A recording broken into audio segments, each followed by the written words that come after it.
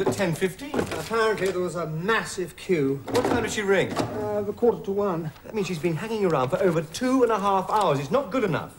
That's the NHS for you. It's the NHS for you. You're concerned, Dr. Cartwright. Well, you know the answer. Go privately. That is not the answer. People like Mrs. Burton can't go privately. Actually, I was thinking of Madeline. Here we are, Dr. Latimer. Oh, thanks, Pamela.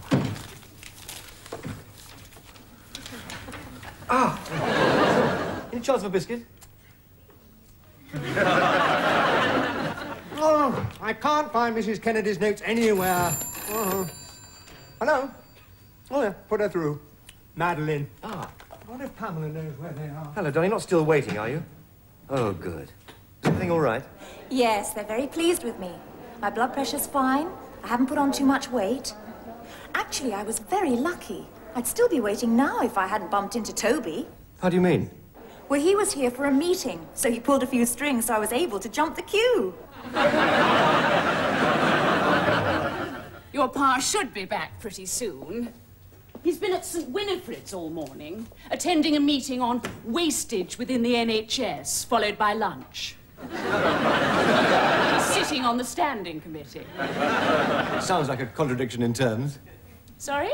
Well, sitting on the standing committee. Yes. Do sit down. Right. Actually, I'm rather pleased he's not here yet. I was late back from lunch, and I thought I might get a rollicking. Oh. You know, I haven't been in this room for years. I've forgotten how beautiful it is. Isn't it exquisite?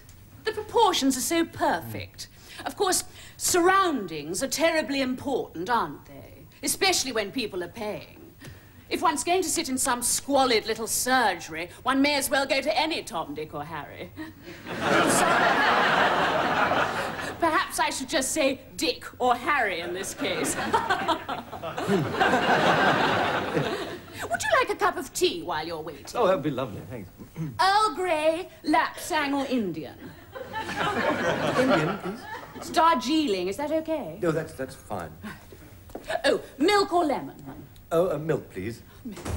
Ah, there he is. You've got a visitor, Dr. Latimer. Oh, thank you, Felicity. Tom, what a lovely surprise. Oh. I can't remember the last time you called in. Well, I had to go to Foyle's to get a couple of books. As I wanted to have a word with you, I thought I'd drop by. Great. I wish you'd do it more often. Well, I tried to call, but there was no, there was no phone box. I think it worked. No. I was just getting Tom some tea. Can I get you anything, Dr. Latimer? Some coffee, please, Felicity. Decaf or ordinary? Or would you prefer to wait while I perk some through? No, ordinary will do, thank you. Tom, sit down. Oh, thanks, Dad. Make yourself at home. I saw Madeline at St. Winifred's. Yes, I know. That's why I've come to see you. I want to thank you for helping her jump the queue. And, Dad, please don't do it again. Why not? Well, I don't think it right that Madeline should have preferential treatment just because she knows someone at the hospital. Well, why shouldn't I help her? She is my daughter-in-law. Precisely that, because she is your daughter-in-law. See, if Madeline jumps the queue, it means that someone who should have been seen before her wasn't. And I don't think that's fair. I don't like it. Well, then you ought to pay for her to go privately. No. Well, then let me. No, Dad, look, I'm not getting into all that. You know how I feel about it, and my views are not going to change just because it's my wife that's pregnant. Sorry to interrupt, Dr. Latimer, but I've got Lord Livermore on the phone. He's a little confused. Apparently, you prescribed 3 ointments, and he can't remember which is to be applied in the morning, which in the evening, and which is for after bathing. Oh, dear. Well, you better punch up his notes. Really, you'd think a peer of the realm would be able to follow some simple instructions. Ah, here we are. That's very efficient. Instant reference at the push of a button.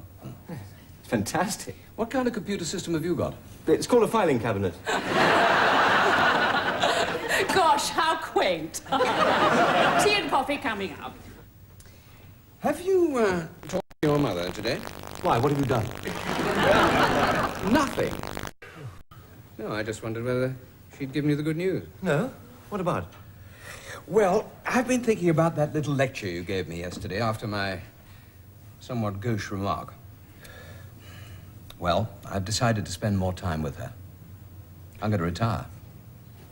Well, for the moment, semi-retire. Dad, I thought you were semi-retired. You spend half your time on the golf course. Sorry. So, starting in a fortnight, I shall come in here on Tuesdays, Wednesdays and Thursdays only, and I shall devote the rest of the week to your mother.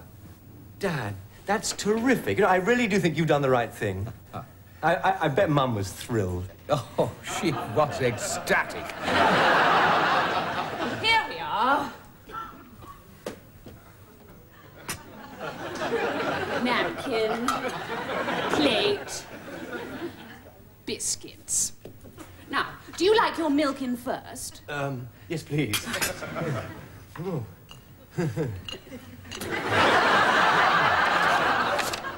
You know, Charles, I'm so pleased. It's a hell of a gesture my dad's making. He's always put his career above everything else. That's not such a bad thing. Oh, sure, but what my mum's going to really appreciate is that he's putting her first for once. Is she pleased? Ecstatic, apparently. Oh, I can't find Mr. Davenport's notes now. You know, my father's got everything on computer. Oh, those things terrify me. I mean, our system is absolutely foolproof.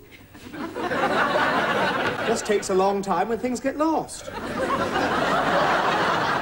wonder what Toby's going to do with his rooms on the days he's not using them. Oh, I don't know. Sublet them, I suppose. There'll be plenty of takers in Harley Street. I wonder if Pamela knows where they are. Oh, Lord. I wonder what she wants now. Hello, Tom. Hello, Mum. I'm not disturbing you, am I? No, what on earth are you doing here? Well, Helen invited me to tea. Have you got a minute? Mum, I do wish you wouldn't be quite so friendly with my ex-wife. Oh, don't be so childish. Now, listen, Tom, I want to tell you something. Yeah, I know. I saw Dad this afternoon. Isn't it terrific? No, it is not. It's a catastrophe. You're going to have to persuade him to change his mind. It's a recipe for disaster. I'd tell him, only I don't want to hurt his feelings. But, Mum... Now, look, go and see him this evening, would you? While I'm at night school. Tell him he's got to think about his career, his patients. Tell him anything, but be sure to nip the whole idea in the bud. Mum... Oh, and don't tell him I've spoken to you. But, Mum, I thought you'd be pleased. Are you kidding? We're just getting along nicely. Having your father around for an extra 2 days a week would drive me bonkers. Well, this is nice. Twice in the same day. Your mother's out, I'm afraid. Is she? Night school. Oh. Well, it's probably a good thing, because I rather wanted to have a word with you on your own. Oh?